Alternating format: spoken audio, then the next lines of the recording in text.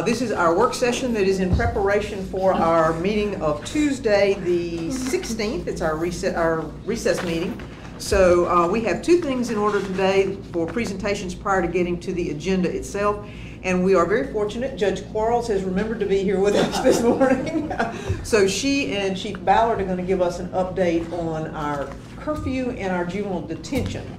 And so if y'all want to flip a coin and see who goes first, you are welcome to do that. Or Judge, you want to just take it because that way you can go do whatever afterwards. And if you will come up here, we've got the cameras there, so you can come to the end of the table there and kind of be in camera view for those of us, for those on Facebook who will be watching at either now or some later date. Down there, I believe, is where a camera will be best for providing the update. Okay, like this? Yeah, you're good. Well, first of all, I want to thank you for allowing us to have some funding to be able to send more children to juvenile detention centers. It's very, very helpful for us, and most of the issues that I know Lynn was concerned about and I was concerned about were occurring within the city because I always say they were breaking into cars, but they weren't. They were opening the door to unlock cars and reaching in and getting guns, you know. So that was an issue that concerned me a lot because, you know, I don't think that 16-year-olds and 17-year-olds have enough sense to be walking around with a gun, you know. And I think a lot of them have really bad judgment, as I'm sure I did at 16 and 17. So I want to thank you for giving us some funding for that. And I also want to thank you, especially y'all, for how wonderful the city has been doing. And because I think that's brought a lot of stuff not only into the city but into the county. And it's made Octavia County big enough to have a county court, which means that December 31st, I will no longer be the youth court judge. And I'm real happy to tell y'all that. I didn't realize you lost your duties. Yeah, I've lost my duties. So one of these people that's running for county court will be the new youth court judge. And they have no idea what they're getting into, but it's just, you know, it's exciting and they'll learn and it'll be great. As I mentioned a few minutes ago, there are some bad things, I think, going on with juveniles in the city and in the county.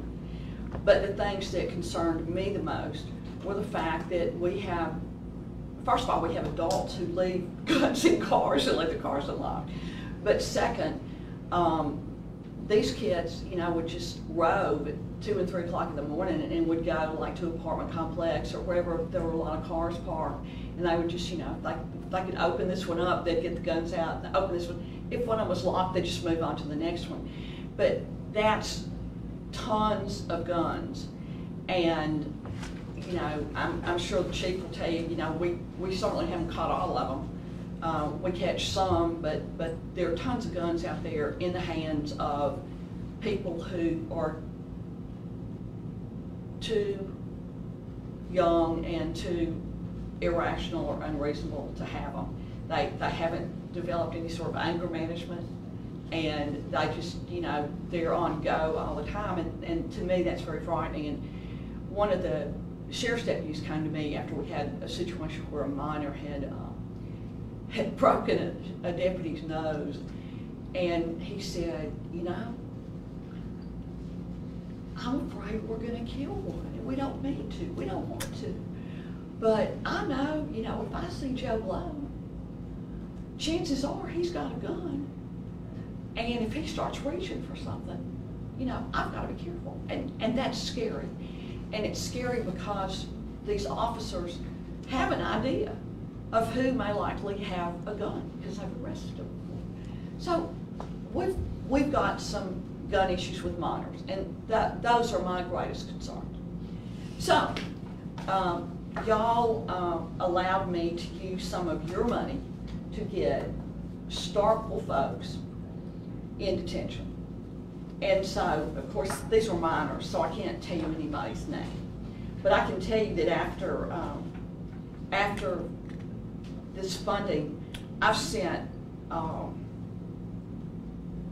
9 juveniles to detention.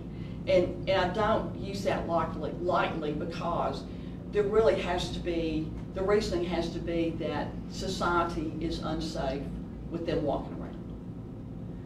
And if I feel like their parents have any control, a lot of times I'll let them go to their parents and ask the parents to use some discretion, whatever. But when I think that you've got a serious threat, I just put them in for a while and hope that it works. The first person I sent had 3 burglaries of occupied dwellings, 1 accessory after the fact to murder, and 2 burglaries of vehicles that resulted in weapons. And I sent him right after he got arrested for 10 days, which actually was over the Christmas holiday. And then when he came back to have his adjudication hearing, he was found to be a delinquent. The disposition was to go back to detention, and I sent him back for 18 days. And after that, I didn't hear anything from him. Unfortunately, he turned 18, and the chief has heard something from him, but I didn't. So I felt like that did us a little bit of good, and I feel like that these kids talk among themselves, you know, and I always say, how'd you like detention? You know, was the food good? You know, and that sort of thing. The second was a kid that was picked up on a weapons charge. And I had him before on weapons charges, but we hadn't had the ability to use detention as much as we do now. So I sent him to detention. He was sent for 3 days and then was transported to a mental health facility. And I will tell you that most of these kids probably need to go to a mental health facility more than they need to go to detention. But anyway, so he went to a mental health facility. I have not heard back from him, but I know he's back in town. The third... Do you have ages that go with these, Judge? Are we talking 15, 12, 16? Obviously, one of them turned 18. Yeah, so. I can pretty much, yeah, Kobe John, excuse me, this person, who's now an adult, turned 18. But anyway, the one that went to a mental health facility was 15. Okay. And the next one, number 3, stole a vehicle, took guns out of it, and rode around for a little while. And this was at a time when Lowndes was not taking any of our children or something. So I transported him up to Alcorn, which I hate to do because it's 3 hours away and whatever. But anyway, he stayed up there for like 20 days. And I haven't heard from him since. So I think that did some good. The fourth one was a young man who had a firearm that the last time I talked to the sheriff's office, they didn't know where the firearm came from. He was driving his father's car, so I had this feeling that that's where the firearm came from, but I certainly can't prove that. But he went up to someone's house and knocked on the door, and you know, and so he went for about 5 days, and he came back, and I've never heard from him again. He was probably 17. Number 5 is a young lady, and she was charged several times with simple assault on a teacher, which is a felony, aggravated assault, probation violation, and this child had been troubled, and the year before that, her parents had signed an affidavit of commitment to get her some mental health. And then after she beat up her teacher, she's also the one that broke the sheriff's nose, but beat up the teacher. I put her in detention for like about 2 weeks, and then later she was transported to a mental health facility. I haven't heard back from her. She's 16. The next one was a kid who was in for aggravated assault with a weapon, and he was in detention for about 5 days. Then he was later transported to a mental health facility. Then our next kid was 17, and he brought a weapon to school in his backpack. And if he hadn't taken it out, nobody would have known. And he didn't pull it on anybody. It was just almost like show and tell. I mean, he was like unpacking his book bag, and here comes the gun, Glock. So anyway, but he went to detention for about 10 days, including the Thanksgiving holiday. So sometimes when you send them over holidays, I think it makes, not that I try to do that, but you know, I think it maybe makes a more significant impression.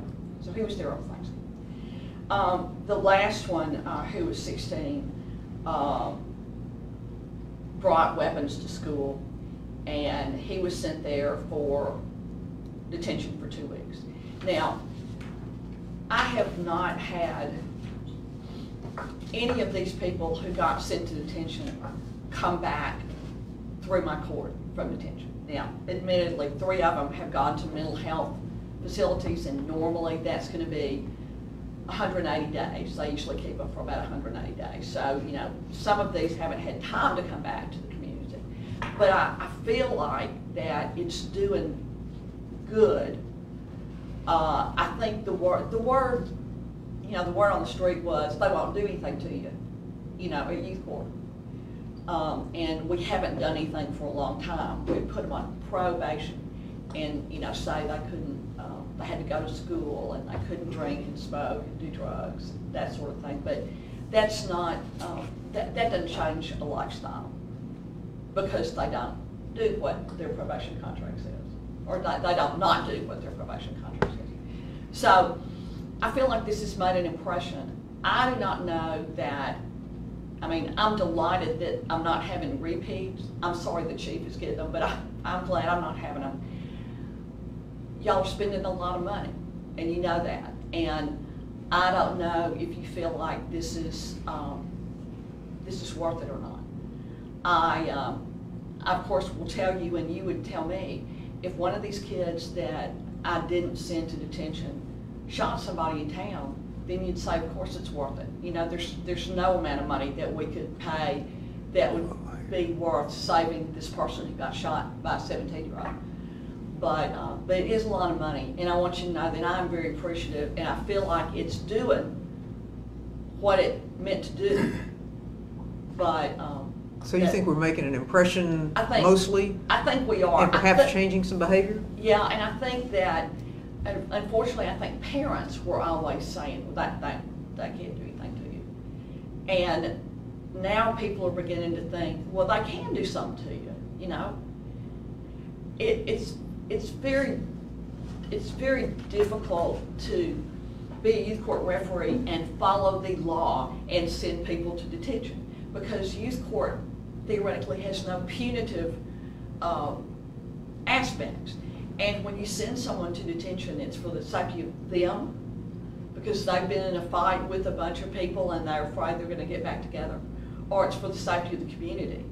And there are a lot of times that I see very young children with guns, like 13, 14. And when you see these kids come in your court, you know, you can look at a 13 or 14-year-old who behaves like a 17-year-old. Or you can look at a 13 or 14-year-old who behaves like a 13 or 14-year-old, you know. And to me, they don't merit as much of a threat. And when they are that young, usually their parents are much more connected and much more concerned. By the time they get to be 16 and 17, I think there's a big gap between these kids and parenting skills, and probably out of frustration, if anything else. So it's hard for me to justify, and it's, you know, my choice, and if people get healed is my problem, but it's hard for me to justify taking a 13 or 14-year-old to detention with one gun charge, because I think it may have just been a fluke. And if I feel like their parents are engaged, and you can tell because both parents will be there, and you're talking to the kids and they're nodding, you know, and everything. So when that's going on, I try not to take a 13 or 14-year-old and send them to detention. But when you get 15, 16, 17 years old, and you got a gun and you got a hot temper, it's, you know, it's something I think needs to seriously be taken into consideration. I told Lynn one time, or maybe a couple of times, but I'm always amazed when these kids, and most of them are boys, and you know, they're real, you know, big shotty, I mean, you know, like I'm cool, whatever. And after you tell them they're going to detention, they start crying, you know? And I want to go, what you doing that for? You know, 5 minutes ago you were the king of the world, you know, but they don't want to go. And I've been amazed at these really tough kids who, when I say, okay, well, we're going to take you to detention, and the mama gets upset and the kid just boo it, you know. So I think it's making a difference. I would frankly like to keep using it at least until I get through on the 31st of December. Can I tell you it's making an absolute difference? I can't. The chief has some putative delinquents, I think, in the jail now. I know there's some there are a couple at the county anyway, for sure. But I think it is beginning to make people aware that something can happen to you in youth court. And I think that when school is back, but I think as school continues and kids get sent to detention from school, it's going to get around more because we really kind of started using it in April. So the short period of time, well, April, May, June, July, this is August, so 5 months, and you've had a number of nine total that have gone to detention? And we have only had like one recidivist, but that's because he turned 18. He was not my recidivist. He was just. Did we ever have two? I'm sorry.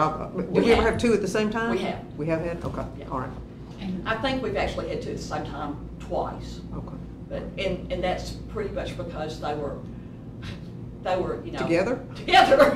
Okay. They were co-conspirators. Okay. Alderman Sistrunk, I'm sorry. I just wanted to ask, you know, when we first started talking about this, what we've done essentially is reserve beds over there, pay a discounted rate, they're available when you need them, so that's been our financial commitment.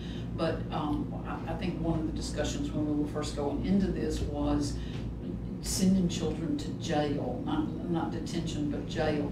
Detention involves assessments and intervention programs and... Yeah, in order to be a qualified detention center in Leon's Hills, you have to have a psychologist on staff who evaluates, assesses the kids when they come in. They have to have a nurse, and they have to have a... Schooling, right? No, yeah, they have to have a nurse practitioner and a physician on call. They do drug testing when the kid comes in. They do school, and you know, it may or may not be the best environment. It's a great environment because the ratio is so small, like, you know, maybe 1 to 12, you know. But the other thing that I think is good about the schooling is that these teachers that are there take them as they find them, which means if you find a 16-year-old who can't read, they begin to teach them to read or to enhance their reading skills. So it's not so much that, you know, I'm a junior in high school, so tell me, you know, what I need to know. They assess them for what they don't know and what they need to know as far as just basic skills. Math, you know, I don't think they worry about geometry or, you know, calculus or anything. Just, you know, like, can you balance a checkbook, and, you know, can you read fairly proficiently.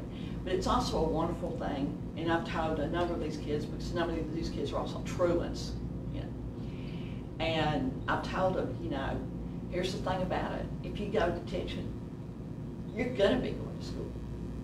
Your mama may not think she can make you go to school, you know, but if you're in detention, you're going to school, which is good, I think. But what is causing them to be mentally disturbed? You got that many young people mentally disturbed. What do you think causing that? well, immediate, and I don't mean this to be flippant, but my immediate response is, we're probably all mentally disturbed a little bit, you know what I mean? True. But functioning folks have a handle on it. I don't think these kids have had any sort of support. I don't think there's been anybody there to acknowledge the deficiency. I don't think the school is in a position with 2,000 kids to be able to assess every kid and say this kid needs help. But I think that a lot of the kids who come through my system do need help. And I send many more kids to mental facilities than I do to detention. And I don't know what the issue is. I think in a way, a lot of these kids are very narcissistic. Which I think everybody that's 15 is probably pretty narcissistic, But I think that a lot of them do not live in well-functioning situations. A lot of them live with a family member that's not their mother or their father. A lot of them live in big family units where, when you have 7 children, well, now I know, Alderman, you had a lot of children, you took care of yours, but the more children you get, the harder it gets, I got 8 dogs and I'm having problems, okay? So there are a lot of these kids who come from very large families. And you gotta make an effort to be on top of all of your children. If you've got 6 children, if you've got 10 children. And I think that in a lot of cases that's not happening. And I don't know how to fix that. I mean, I think that we have some fundamental issues, family issues in the community. And they're not black issues, they're not white issues, they're family issues. And when the kids walk in, you can see it, you can tell it. And I think that lack of connection between a parent and a child is really pretty debilitating to a kid, and certainly isn't sending them in the right direction. And that's why I think so many kids need mental health training. And unfortunately, Mississippi has defunded mental health, every year for a decade or so. So it's really hard to get a kid into a mental health facility. But I've got great DYS workers, and they will shake the bushes to try to find a place for a kid that they feel needs to go. Where's the closest mental health facility? There's one in Meridian. Is there? Okay. There's a school in Ontario County it's not a mental health facility, but it's an outgrowth of a mental health facility that troubled children, and I don't mean like the ones who just, are bad and, have to stay after school or something, but that troubled children go to. And that actually is the place where the kid assaulted the teacher. But we have that in Starkville, and we have a number of kids from Starkville who go to that school. People from Lowndes go to that school, people from Clay go to that school. And there's a bus that goes around and picks everybody up. But as far as serious mental health facilities designed for youth, funded by the state, because we've got to get, we don't have that many people who have independent funding that can send their children to another type of institution. But Meridian is pretty much the closest we've got. We've got a couple in Jackson, we've got one in Meridian. We have one in Memphis that we use occasionally. They're okay to take Mississippi residents if they have a place. And they all do, I think, a real good job. But, the kids come back after 6 months and they're back in the same environment with the same friends, and I don't know how that works. The young man who was killed Easter, probably 2 Easters ago, Files was his last name, F-I-L-E-S. And I told you that one of these kids was an accessory after the fact to murder, and that involved the Files problem. I had sent Cliff Files to mental health treatments 3 times. 3 180-day treatments over 4 years. And every time he came back, he seemed like he was a little better. You know, he seemed like he was a little more organized and everything, but comes back to the same community, does the same thing, has the same friends, and shows up again. And, you know, ultimately, he just, you know, had his daddy's gun sitting in a pickup truck, you know, waiting on some friends, and the friends came, and one of them got the gun and shot him, you know. What was that about? Who knows? I don't think the kids even know what it was about. It was just something that happened. So Well, that was a long answer to your question, all. Thank you. Thank you, Judge. So essentially now, I mean, we have it in the budget, correct, for this upcoming year.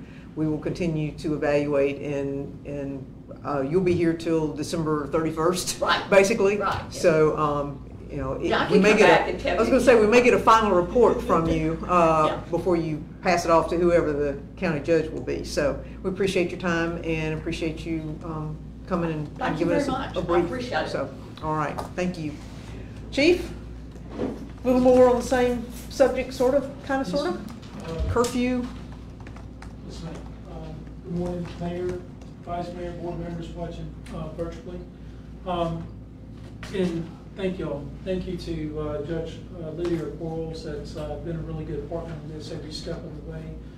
I'm going to be giving a presentation upon all the burglaries and stolen firearms, and they're an indicator of some of the stuff that we're running into juvenile crime. But I would like to add to the point from the chief of police position, we've seen a direct impact in what we were seeing trend-wise going on with juvenile crime.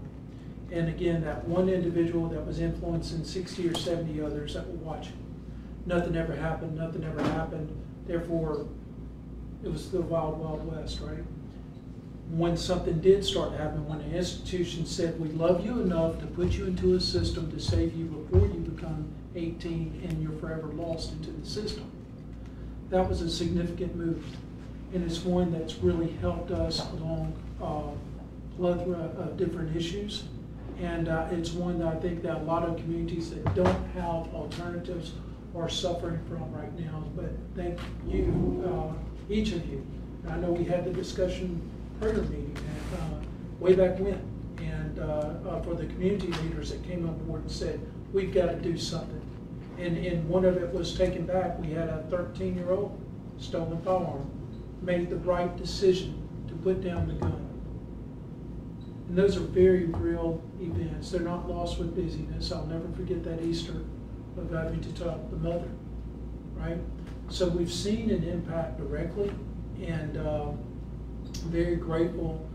That was one where I'm a pretty decent police officer, but I had no idea of how we were going to address the infrastructure of something that had been ignored forever, and having the capabilities of doing so. So thank you for that. Let's take it over to the curfew update and where we are and what we're seeing.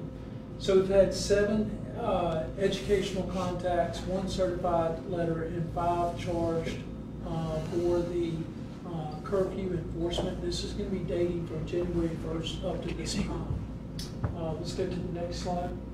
Now I'd like to add something here on the variables. This is not good or not what we would like to see, but this is not corrective. And I want to stress this is not absolute with juvenile crime only. That's why the numbers are where they are. What we saw was 2020 come through. A lot of, again, pandemic fear. A lot of weapons are on the streets. We rolled right into crime, but what happened here? A lot of media focus, a lot of discussion. Starkville was on the news too often for the wrong things. And it got to be a real focus here. Now, what we're seeing from January 1st now is obviously these numbers are going to get back up. We're doing everything we can to remind the public.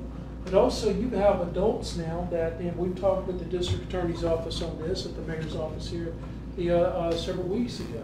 We've had adults that are, whether they're charged, those charges are dismissed or whatever for plea bargain, we have to make that more of a probationary type of approach because there's no deterrent from the adults that are out there doing it. but we still are not as successful as what we need to be in going back to the main point of locking the vehicle. Chief, that's small print there. Could you say what the gray and what the red is, just for Yes, the? ma'am, absolutely. I'll start in 2019 and carry it across. 2019, we had 167 auto burglaries with 44 stolen weapons out of those auto burglaries. 2020, we had 212 vehicle burglaries, and this is when we saw a lot of juveniles involved with it. 61 stolen weapons. 2021, 96 auto burglaries, 65. And you know why this number can go down, but the number's going up? People care about their stolen firearms.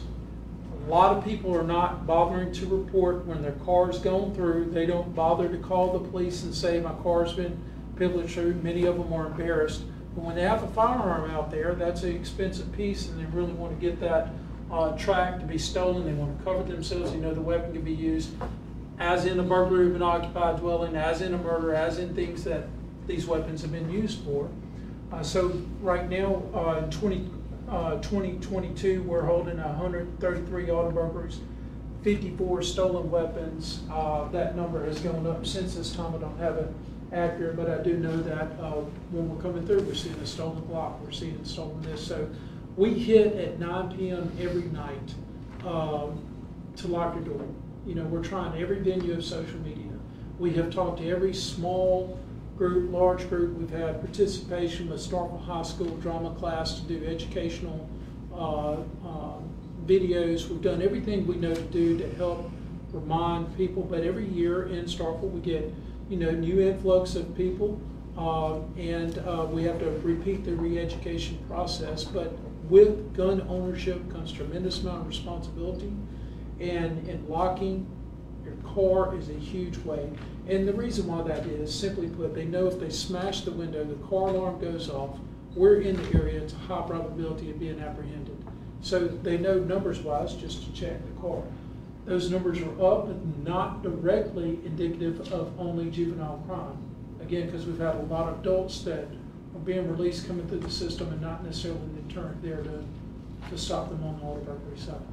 Do you go to orientation on campus when we have that influx of new people, and or send someone and talk about the importance of locking their cars at night? We work with Mississippi State Police Department, that's kind of their orientation.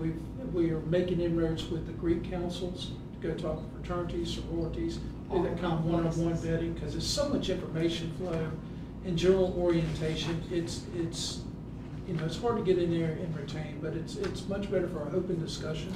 We're meeting with Mississippi State Athletics. We're meeting with a whole venue of different groups, and that is definitely a focus this year to get out there and to do more than we ever have done before. I was going to piggyback on that because Maroon Alert is too strong a use. It's like tornado and, you know, bad weather kind of thing. But is there something in between that is a push notification for MSU that might be a reminder that we could join with them on? And I don't know if there is or not because I don't subscribe to Maroon Alert, but I certainly see you come through on Twitter and Facebook with the social media push there. But if there is either with Kristen Campanella, the EMA folks, or else some sort of Maroon use that we can push that out at 9 o'clock or 10 o'clock or whatever it is we want to choose to do, there may be some opportunity there that's something a little short of, you know, emergency status. Yes, so I understand. There's so many groups and organizations on campus that should be up under an umbrella. And it's real discussion too. I get that marketing and recruiting is important, and when you talk about lock, well, then what is the domino effect? Well, we're talking about crime, this, that, for people that are not necessarily law enforcement or not seeing the issues firsthand. That is a subject matter that it sometimes takes convincing. in this day and age, locking your doors is not a big deal. Lock your doors. Right. No. Thank you, Judge. Well, it's got to be, or everybody would be doing it. Well, I understand. Well, I guess that's why I say that. I just don't think it's one of those things that we should be ignoring as a thing to put out there, because I don't think it does anything other than remind people that, you know, they need to lock their doors, period. That's it. We're an urban environment these days. And Mayor, when I leave here, I'll reach out to Dean Bourgeois and others on campus just to see what we can do for the umbrella effect to help amp it up. Obviously, I'm frustrated. I love it. Those numbers were really, really low because I know that's 54 weapons that are stolen that when we are engaging at 2 and 3 and 4 o'clock in the morning, there's a very high probability, you know, that the same individuals that were stealing are the same ones we're approaching. No question that they're loaded. That's right. Yep. Okay, thank you. Sorry. And I don't think we have anything that's, you got another slide there, let's make sure that it, okay, great. Any other? From a curfew standpoint, so the bottom line to this is we instituted a curfew. And I'm reading from this that you think it's been effective. Am I correct in that? That is correct, yes ma'am. I believe it's been effective. I think the combination of this and youth court having alternatives has been a 1-2 dynamic that's really helped us in our juvenile. Okay, all right. Any questions of the chief while we've got him in front of us? Thank you, Chief. Thank you, sir. Thank you. Clearly are not having that many curfew contacts from that No, first. not a lot. And again, a small group can really carry over and have impact. So it's there, we've used it, but it's not at the numbers I anticipated. But again, when you've got small active numbers that are there, they can run those numbers up a lot. Okay. I want to say All the right. previous slide, Chief was referencing there. What was that? Those are the curfew contacts, Chief, Yes, sir. since the curfew ordinance has been in place. Yes, sir. And educational contacts, define that as just letting them know there is a curfew? Right. Yeah. Let them know there is a curfew, seems to be legit, common sense as to what they're saying. We applied from the very beginning that we would do educational warn and enforce, just like with everything, and those are educational contacts. Okay, all right. Thank you, Chief. Appreciate it. All right. Mr. Doherty has a presentation for us on the status of the parks annual review and some budgeting. So a very important topic to follow, but I would like to add, as a parks person who's running the parks and stuff, we have seen a difference in an improvement with the curfew and reduction in some of the vandalism and the things that were happening at night. And so the program that is taking place within the community, I want to say that we are seeing a difference. And we're having less issues with some of our youth. We do have a bit of a transition of age gap with some of our younger adults, but we are seeing a difference with the curfew and the things that we're doing to try to curb that. So Okay, well, that's I know helpful. that's Thank you. not part of this, but I Well, do no, want it to is. say that we're seeing some positive outcomes here. Good. From that. Good. So, Okay. Thank you. all right, Parks and Rec. So first of all, I'd just like to say thanks for having us here. Sports Facilities Company really appreciates being a partner with the city of Starkville, and thank the officials and all the community members who make this such a great experience. The participants, our sponsors, everybody here has done a really great job of supporting us over the last year in this transition. And as that transition was difficult, we have done a great job of transitioning in some areas without people even noticing. And that's only because we've had such great support from everybody. And I wanted to say thanks to not only just all the members of our city who have been helping us, but also our staff who has also been taking on that transition, because our SFC staff has worked really hard to ensure that we keep that standard as high as possible during that period of time. So I just wanted to say thank you for them. Next, sorry. I got the controller this time. So. A little bit of a timeline. So in May of 21, the original 3-year contract was signed. And then as we went through that, that was for Cornerstone and Sports Tourism. As we progressed through the end of that year, SFC had an amended contract in November, so that would encompass Parks and Recreation. Parks and Recreation was kicked off in November of 21, and then in April we did an amendment to the current budget at that time that was originally submitted to align it to the fiscal year so we could end through the fiscal year. As we did that, we created the next year's budget, which we'll talk briefly about at the end of this, and now we're into that kind of first year completion and evaluation stuff. So we are finished with our first year of the 3-year contract, and we're moving into the second year of that contract. And I think at this point we're doing very well supporting the city and their needs, and hopefully the community feels the same way. We've collected a lot of data in what we do to try to determine what is our success, what are we doing, how are we providing to the community. So one of the things is that we really will start looking at the participation numbers of our community members. As you can see in the very top right-hand corner, that is total participation in 2021 that we pulled out of the new civic rec system.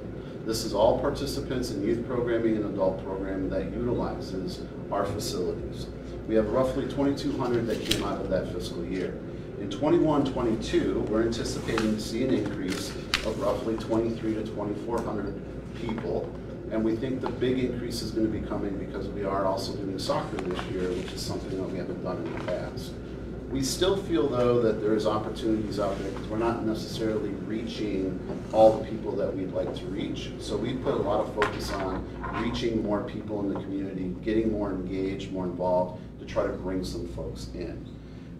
You can see that when we break it down by participation, that we have a 30% female participation rate versus a 70% male rate, which I find alarming because that, to me, tells me maybe we're not providing enough activities to both sides of the gender to give them equal opportunity. As we want to make sure that we're doing everything we can in the community, we're analyzing that and figuring out a way to improve that or determine why it's exactly that way. I do get questions on occasion about resident versus non-resident. And so as we evaluated that, you can see in the right-hand bar chart, non-resident, we have 205 participants that are coming as a non-Starkville address. So those are people that do not have Starkville as a address that would be considered a bit of a non-resident compared to the other 1,300 that are residents. So That wouldn't include tournament participation? that does not include tournament. This is strict. Just rec activities? Absolutely, absolutely. Absolutely. So it's really interesting to see that because then we can see where people are coming in and how to kind of manage some of the outreach of how do we reach them and who are we actually reaching it. What I find interesting with the non-resident piece is that our programs are strong enough to bring people in from the community. Then we are needing to take that next step to get more members of our community engaged in our programs. So if the program's that good, we need to do a better job of creating more people, more interest for those individuals. So the user side of this bar, is that the 70-30 women-men thing, or what's Yes. that? Okay, Yes. all right. Just making sure, we had a pie chart and then we had a bar Yes. thing, so, thank you. Yep. The other thing that SFC prides themselves on is our hiring practices. And one of the things that we do is make sure that we try to do the best we can with the commitment to hire folks. During our transition, it was very clear that we needed to be able to take care of those folks that came out of the city and transitioned into SFC, along with the commitment to bring more jobs and more opportunity to the community. In doing so, we have brought about, at the time when this was done, we had roughly 41 individuals on our payroll that were either full-time, part-time, and or seasonal. And our goal is to get up around 51 part-time folks because we're going to need those to sustain tournaments and ball programs and weekends. Now, we only use part-time labor as needed. It's not like we're just using them to have them. But we do need to have a bit of a bench there. You can see our demographics breakdown is pretty similar to what the cities, white to African American and other. And then also we are very split between male and female, which is really good. So what it tells me when I read this is that we're following good hiring practices to bring in the best candidates to perform so we can have great programs and be extremely safe. What's nice is we have a turnover rate of about 18%. So our goal is to stay under 20, and this includes our part-time people and our full-time people. And so does not include seasonal, because the seasonal are only turned for a certain period, but we have a turnover rate of 18%. So we're constantly analyzing how do we keep people here, what can we do to make it a good culture, a good working environment, so that way we don't get into a position where we have this gap of service and stress on our workforce. So seasonal is mostly like referees, lifeguards, umpires, that kind of thing, as opposed to mowing, landscaping versus? Yep, so it would be all based on how we hire them. Okay. So we do have some seasonal landscape folks that come in, maintenance guys, and then we have some what we refer to as permanent part-time, which are part-time folks that we use year-round. So. I'm fascinated with your generational breakdown. Isn't that interesting? Yes, and if you look deeper into that, out of all those folks that are under the age of 40, 80% of them are under the age of 26. It's the Gen Z folks? It's the very young, first out of your college job type of situation with most of the people that we're hiring. And that's interesting because it takes a little bit longer to get them up to speed. I would think you would expect more turnover too, as they're Yes. going from that first to second job. Yeah, and I think that's the challenge we're gonna see in the next year is how do we maintain that low level of turnover by these people getting educated and growing? They wanna move on, right? So it's how do we create a situation so that they stay an extra maybe 18 months so we can get a little bit more out of that investment. Are we tapping into the university's athletic, physical, PT, that's not the right word, what am I? Yeah, kinesiology, sports management, those folks. Yes, and turf. So we're Okay, gonna, yeah. we reached out to them and talked about some internships and getting some kids to come participate here. We did put some things in the budget to help support that a little bit more and cultivate that, because we get a better return on those folks, and we're hoping that they would stay, work for us, and then maybe carry on to another position. So we absolutely are reaching out to them.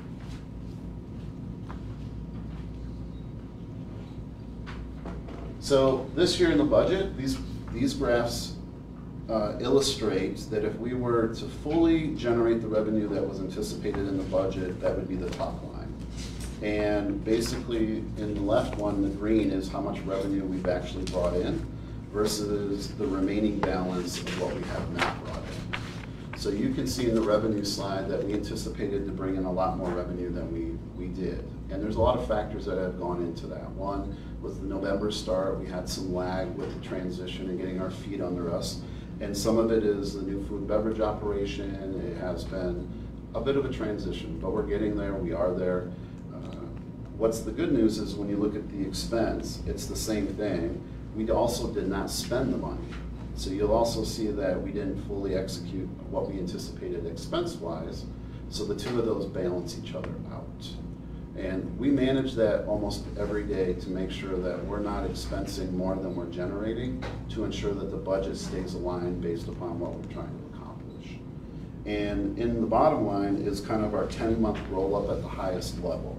So you can see, even though that all the revenue that we brought in, we brought in about 20% of that, the variance expenses were only about 25, 30%, and then our fixed expenses were less than half of what we anticipated for the entire year. So we really work hard to manage that. So if we're not doing our part with getting it in, we're gonna make sure we manage our part of not executing it on the back end. So. And part of our year this year was to anticipate that Cornerstone would have been open by now, and unfortunately, other things were working against us. So. And that was and I'll be honest, that's probably a huge, huge impact. Yeah. We're talking tens of thousands there of revenue and saved expenses. Yeah. Revenue for sure. We do have a number of projects that we're working on. So we have concession stands being remodeled at the Sportsplex, the drainage project, which is underway and hopefully will be done by the end of this year. The bridge on Starkville Industrial is a great thing. It's in progress currently.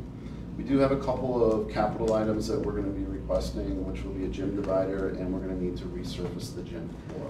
And talk about the gym divider and what it does, because I don't think everybody might necessarily, intuitively might know, but just share with us, please. So, for instance, we have pickleball players that come in on Tuesdays and Thursdays. Half the court is currently used with pickleball courts, and when they play, the balls are rolling all over the place. And so if we bring the divider in, now we can start programming to the other side that doesn't necessarily interfere with those types of programs. Another one is when we're dealing with youth, children, specifically under the age of 10, we want to make sure that we provide safe environments where people are not around them. And we do that by putting the divider down and creating an area specific to those toddlers. So that way we can still use the gym over here because we have a strong group of people that want to come in and do stuff. We don't want to displace anybody. But what we're doing is maximizing our square footage so we get more use out of it. And that's really what the gym divider will do. Okay, thank you. We got Cornerstone. So Cornerstone is moving along. We're looking at anticipated March date for opening, which will start our baseball and softball league. and all of the good things that go with that. You don't have that schedule that he's got, you can just kind of call it out, because I was Yeah. talking to somebody about it earlier today. I'll pull up the email that you sent me and I'll read it off so that we'll have an idea. Oh, yes. So we That's- have a lot of teams, probably about 20 that have already signed a contract with us, 5 roughly that are pending, and a few others. Our goal is 30 at Cornerstone. Tournaments. Yes. And we have been very fortunate with using part of SFC is we've leveraged that resource.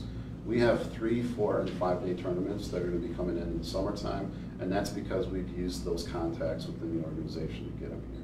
We have no dates open basically from March through, I think, the 1st of June. Yeah, that's what I've got here. I've got like March the 4th, the 10th, the 17th, the 24th, the 31st, April the 14th, the 21st, the 28th, May the 5th, 12th, 19th, 26th, June the 1st, 9th, 17th, July the 11th, and then August the 18th, and September the 8th.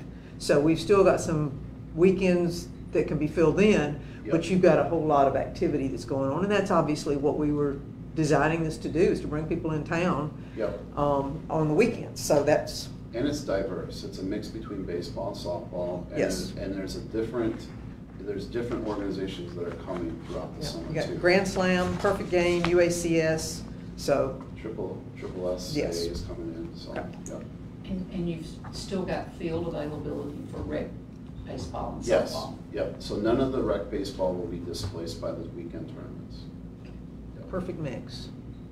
Yep, and it's been really good. The folks at our headquarters have been really engaged to ensure that we're getting the best result for those, and they've been really good about creating those contacts for us, so. Okay, sorry, just wanted to, No, while you it's- were on Cornerstone, I wanted to provide that. We're always looking, so if other people hear of things, let us know, but we are looking to kind of also do additional sports tourism stuff, so. And when you say open March 23rd, that's baseball stuff, softball. Yes. Is it possible that you might have other activities out there Prior. before then that are not sports related? There is that possibility. You know, we just kind of put that date as our target for us, just so we know how to plan ahead. But it is possible that it could get done. Last week, we were supposed to get some batting cages in Concrete Port, and we waited for a couple days and it didn't show. So, and then there's other days that it goes really well. So it's just kind of right now, is again, back to that hit or miss. Just staying on top of it on daily.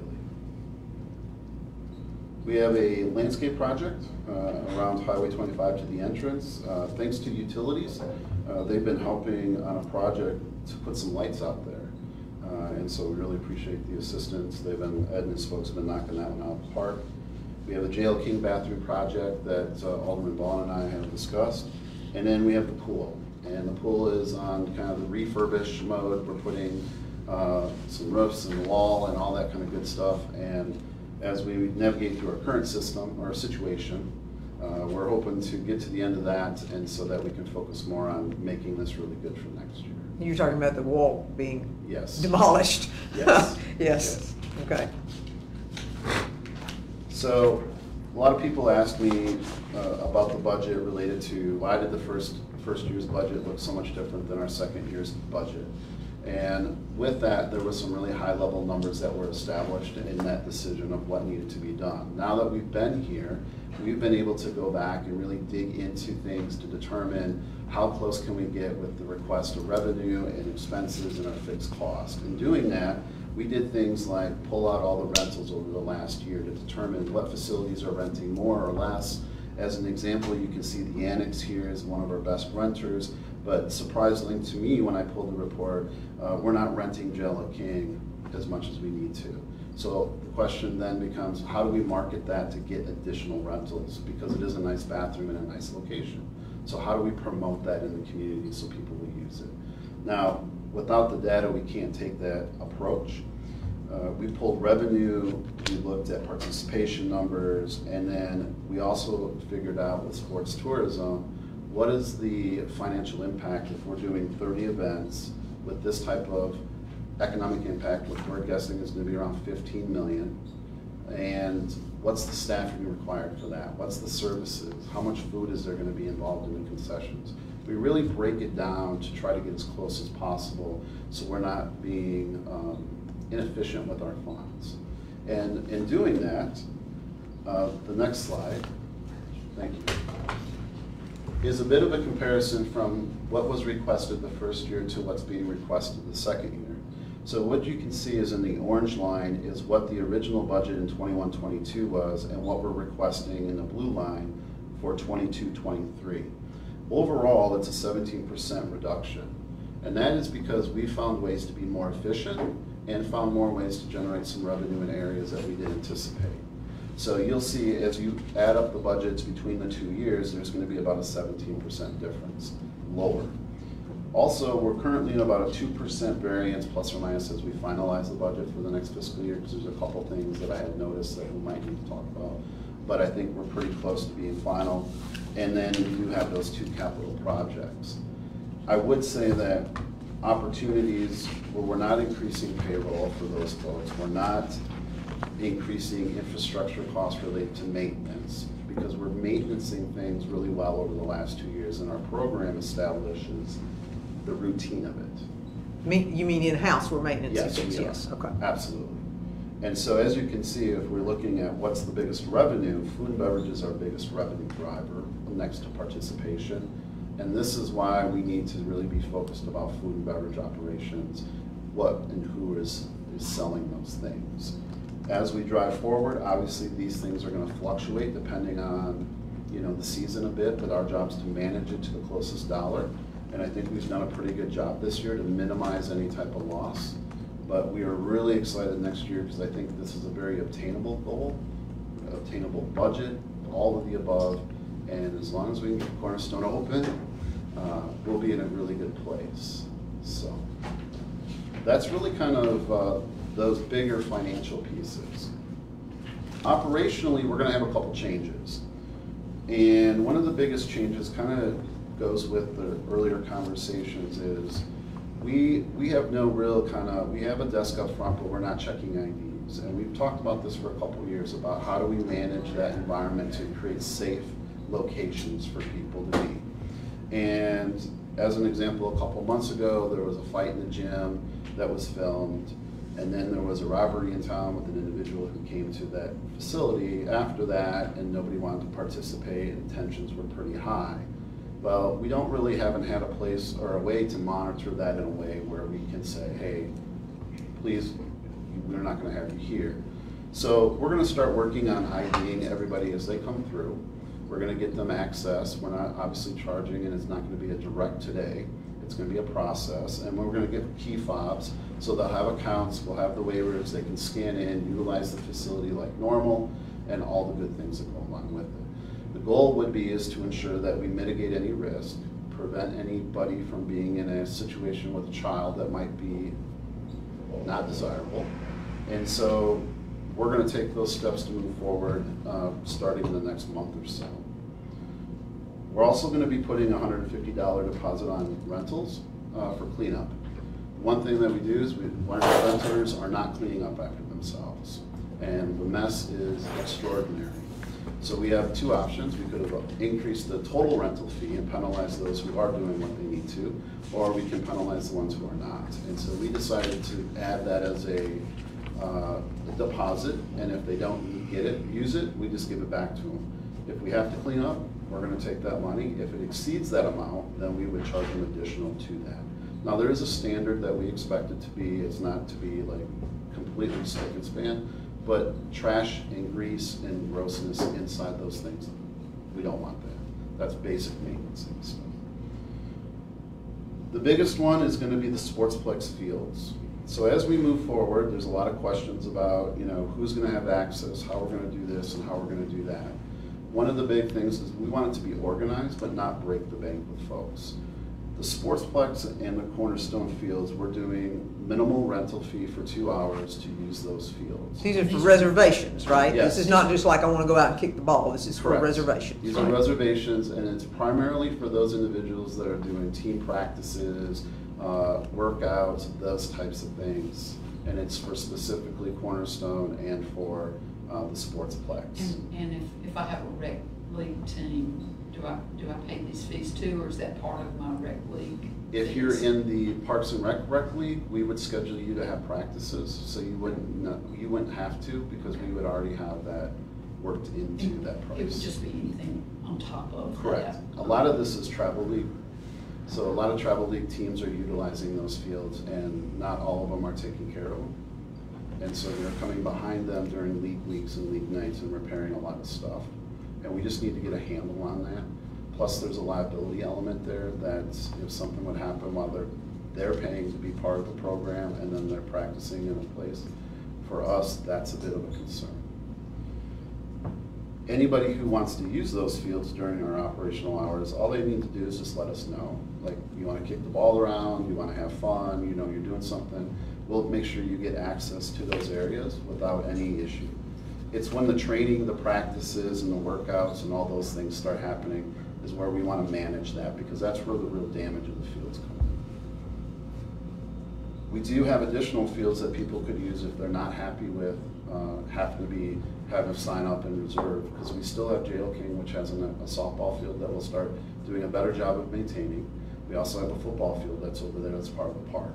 So those are 2 free amenities in a park, so they have 3 options ultimately of what they want to use. And we want to encourage usage of, I mean, Jail King's a beautiful park. We want to encourage usage Absolutely. of Jail King, so we want to keep that up. We got the goalposts up right now. We do. Now we're just looking to get the lights. Once we move the lights, move to Cornerstone, we'll get lights over at Jail King, so. And we have Starkvilles that are just needing the nets put on, and we'll have those Okay. over next week, so they'll be Okay. able to do some soccer stuff. Cool. So, Okay. yep. And McKee, you know, as we move forward, is going to have kind of a huge makeover. And so our focus hasn't been McKee to, hey, let's lock that down. It's more or less, hey, let's use that as we can between now and then. And we're going to stay focused with kind of controlling more of the sportsplex and Cornerstone. So the other good news is we've listened to the community and many members who have asked us, hey, will you please open up on Saturday? So based on what we're able to do, we're going to be opening up on Saturdays from 8 to 12. With the understanding that when we do have events in the facility and stuff, obviously we're going to have to cancel the general usage open, but we are trying to expand those hours to give more people opportunities to use the gym. Okay. One of the things I wanted you to highlight a little bit is that we're also trying to work on additional activities like the track and field. Yes. So we had more track and field participants this year than we did last year, correct? Correct.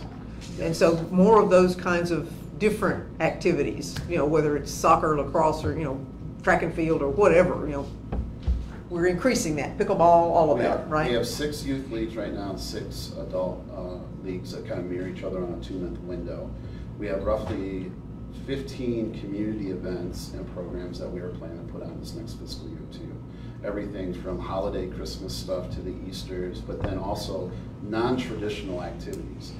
There's an archery group that we're trying to work some things in. We have the golf frisbee that is extremely passionate about getting some things established that we want to support. We did, obviously, one of the things this last year was tennis. We haven't done tennis in a bit, so that's on our radar. And we're really focusing on camps for kids.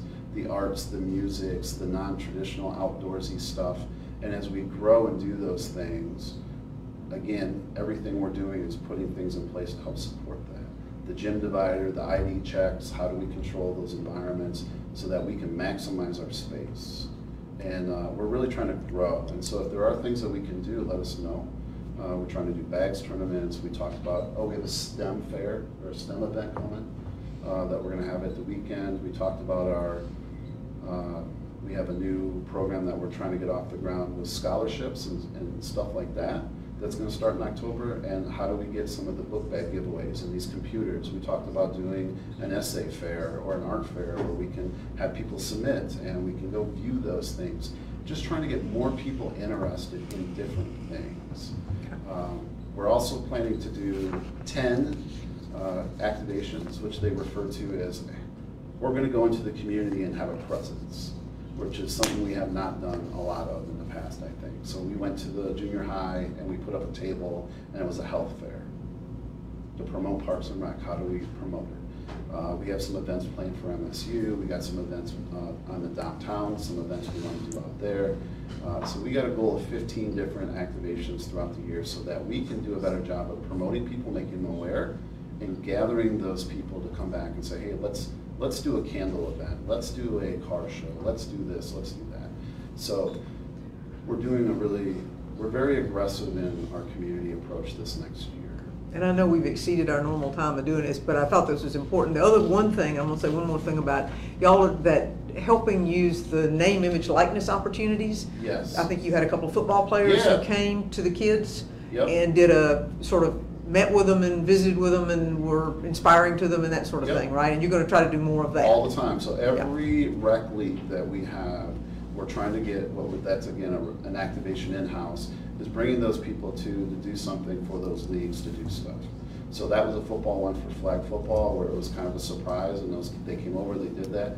But that just demonstrates what we're trying to do to establish those relationships, because they wanted to come to us and they came to us because of what we did at the 4th of July with them. Again, it's that partnership, and we're really into the partnership and the community support, and the community is loving the things that we're doing and they want to be engaged with us. So it's really in a good direction. Okay. One thing, Yes, sir. when you mentioned track, I somehow know that Starkville High is not a real partnership with the track team over there, the ones that run the intramural track over there. So when the tennis court closed, they cut the lights off on the track team. Oh. And that's not, it don't supposed to be that way. Okay. And then the track team did go down to Florida and they came in second place. Did they? Yeah. Awesome. Well, perhaps we need to have a, I talked to Brendan, I talked to you about that, Yeah. Brendan. So okay, I have think some that one of control the over things those, we could do is shared control over the lights of some kind? Yeah, I think that maybe, I might be speaking out of scope a bit because of some things, but, maybe looking at some type of like overlapping MOU for field utilization, like we do some things with the Christian Academy and the Academy in general, Starkville Academy, where we get to use their facilities and in turn they use ours for programming pieces. And maybe we could expand some of those things that we've done at the high school to be more encompassing for some other things. Okay, well, I think, I feel sure that they'll work with us if we Yeah. just reach out and do that. Well, we're supposed to have that partnership agreement with Well, we them do with anyway. but you were talking about Christian Academy, right, and Yep. Starkville Academy, as Yes. opposed to just the high school. Yeah, so we do. But you were have- talking about high school, right, with the Right. tennis lights and the track? Track. Yep. So we should be able to talk with Mr. Owen, Greg Owens about that. I think they'll just take some work on all parties just to come to the table and figure out what works. Okay, well, let's put that on our to-do list. Absolutely. Okay, thank you. Anything else of Mr. Doherty before we let him go and get quickly to an agenda? Okay, all right, thank you, appreciate it. Thank you for all your support. Okay, let's see if we can get this, sir.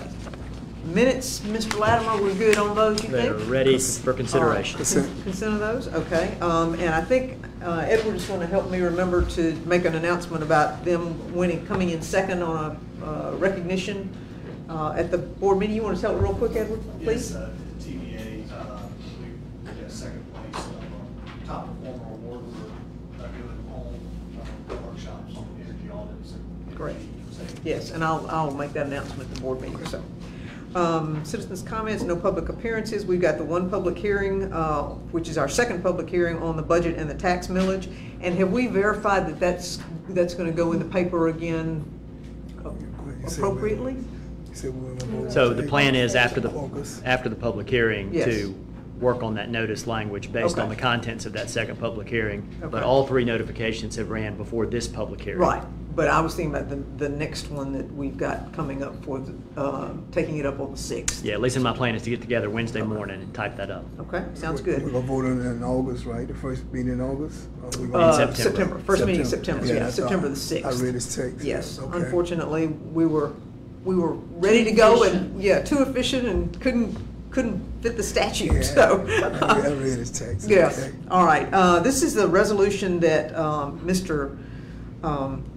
Rudy Johnson has put together with the Golden Triangle Planning and Development District. We have made it fit the city of Starkville. Apparently there is some federal funding out there for transportation that is not previously been available for rural areas, which we are still considered rural. So he's trying to take the 7 counties of the PDD and put this resolution for us to perhaps be able to tap into some of that federal funding that is now available. So this is simply a resolution created to be supportive of moving forward with that creation. So consent if you want to or not, it's a resolution. We'll explain it to you tonight. Sure, But be happy but to.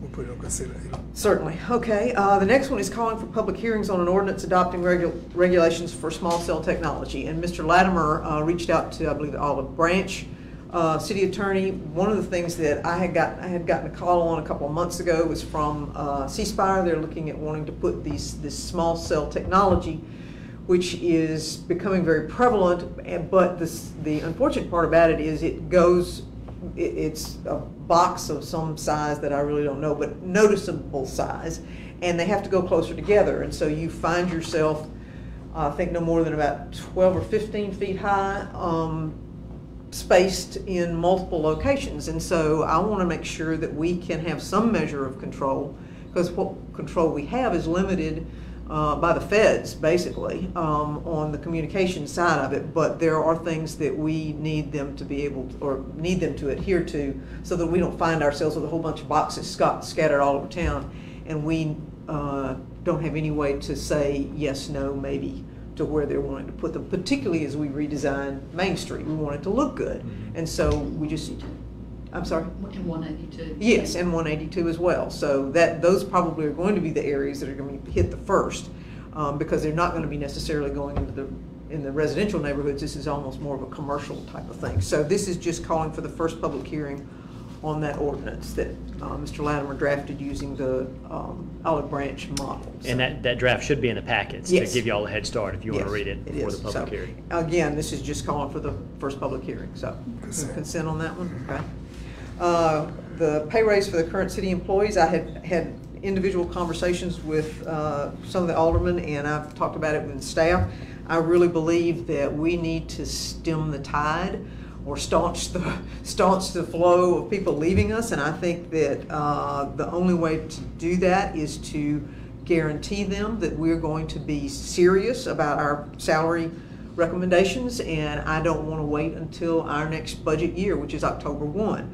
So I would like to see it timed as of our most current pay increase, and Mr. Latimer, again, using his statutory expertise, determined that the earliest we could do it is the pay period that we will come subsequent to our board meeting. So we can't do it mid-pay period? Right. Yeah.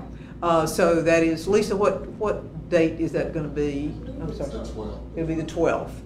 So 12th of September. no, the 12th of August. No, 12th of August. That won't work. Well, so the pay period starts August the 12th, but it'll have to be approved after the 16th. But remember, we can't retroactive between August 12th and August 16th. But we That can was do the the issue. 16th going forward, the 17th going We can forward. go to the 17th going forward, So, Yeah. yes. So we can do it mid-pay period?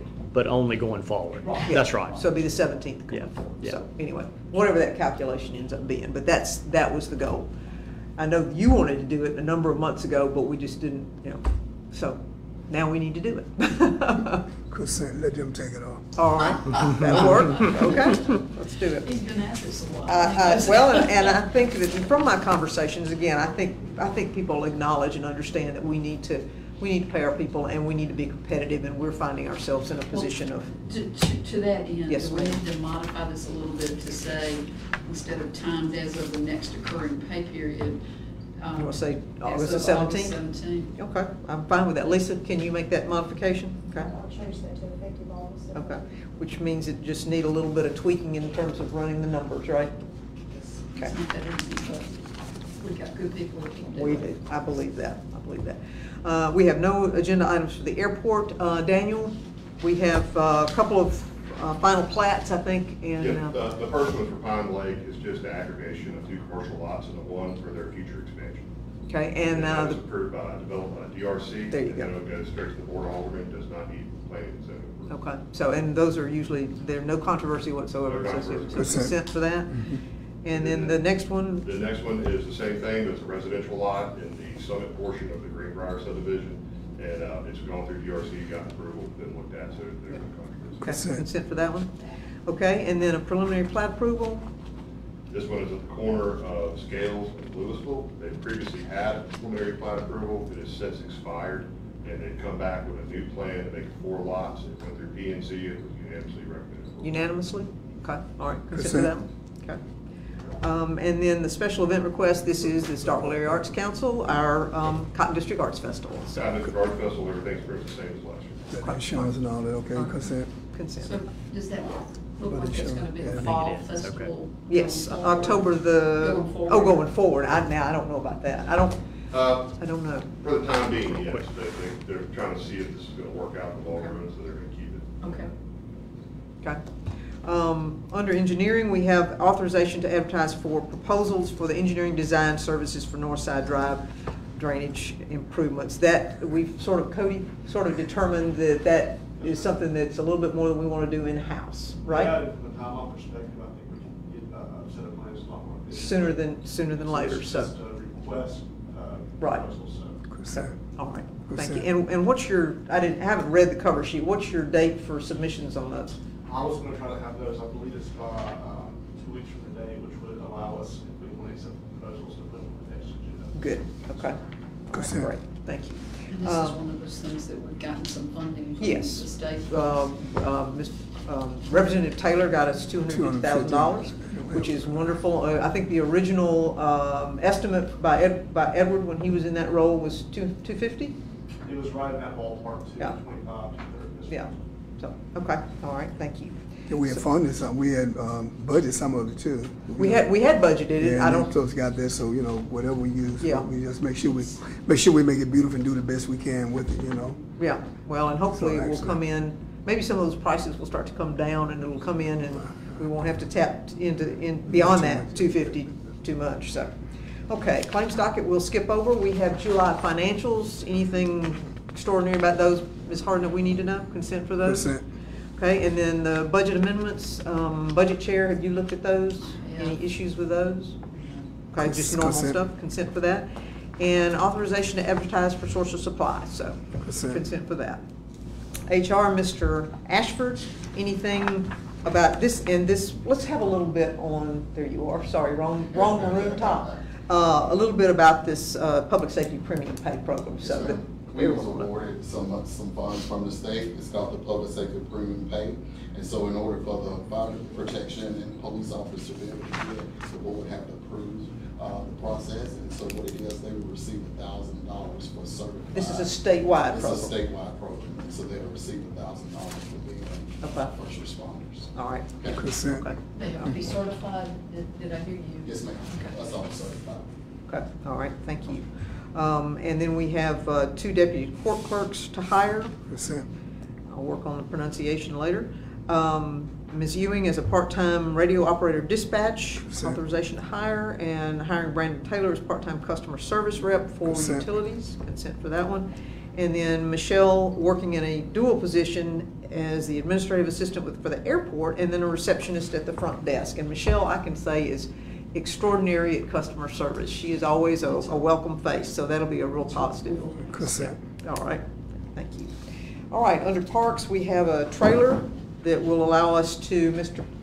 Brandon, what is that trailer gonna allow us to do? Is load stuff and carry stuff and? It absolutely is. We're gonna be using some of the organic materials and stuff. So we originally submitted it back in April, and I tried to put some things on the docket. So this is just updating it so that it actually is about a $400 difference. The axles are going from 1 ton to a 10 ton, so we can transport more rock, dirt, things like that So- around the house. Okay, Is this a capital purchase or an operations, a capital purchase? okay. Consent. Consent. Okay, all righty. All right, police department, we have grants, and grants. Three sets of grants. All right, consent for those? All right, that works. And 100% reimbursable, that's wonderful. Sanitation department, we have a lease purchase for a printer. Consent. With, Mr. Latimer, you worked through that? It's ready to go. All Yes, right, ma'am. All right, consent for that one. And then lowest bid for financing, what do we got here? Lease purchase of the knuckle boom loader, that's right, okay. All right, Consent. consent for that one. Glad to have that second knuckle boom coming in. Work order under utilities. Mr. Kemp, anything you wish to share about any of that? These are lights for Cornerstone and then lights for Rock Hill Road.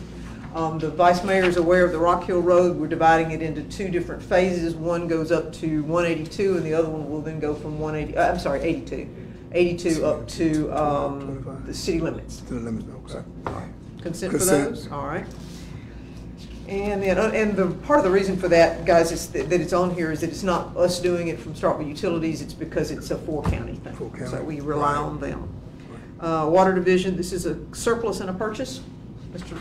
Kemp, consent for that.